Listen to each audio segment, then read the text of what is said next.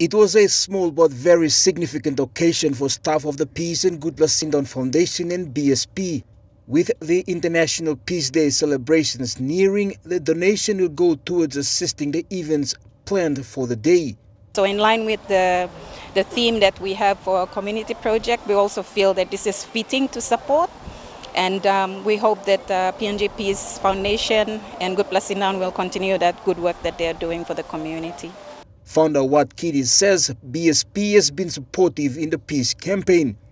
Really makes a significant difference towards our fundraising activities to host this World Peace Day.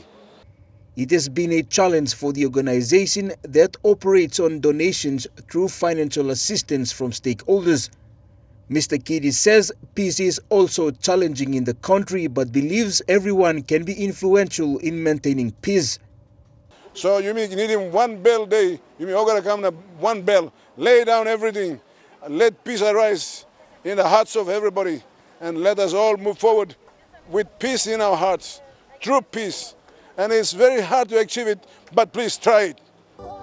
The Gutpla Peace and Sindaun Foundation have planned celebrations in the city, including a parade. The organization is also calling on other individuals or private organizations to assist spread the message of peace and create a better environment for all.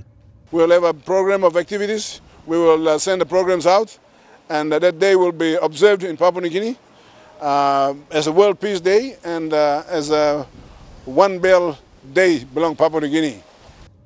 The International Day of Peace is observed around the world as declared by the United Nations. Gutpla Jr. National EMTV News.